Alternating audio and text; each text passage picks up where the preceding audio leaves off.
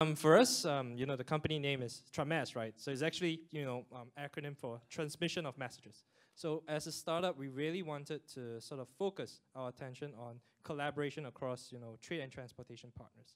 So what we did find, working with a couple of multinationals is they had a lot of heavy investments in, say, control towers, where, all of the visibility and functional workflows could be kind of handled.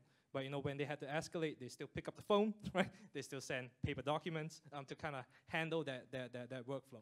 So at Trames, we essentially say the entire global trade and transportation ecosystem is really fragmented. Got to work with different government agencies, right? Different custom brokers or haulers of different sizes. The diffusion of technology isn't really equal.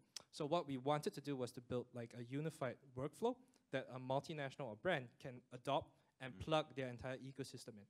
And the idea that if you have this inclusive innovation approach, right? So I think that's what's lacking, investment in your own, I would say, stakeholders and partners, right? In order to make your supply chains more resilient and also more efficient. So I think that's our key focus. So we do that by, sharing visibility, by sharing documents, by sort of encouraging, cross-organizational workflows, and really working on, the infrastructure of the future.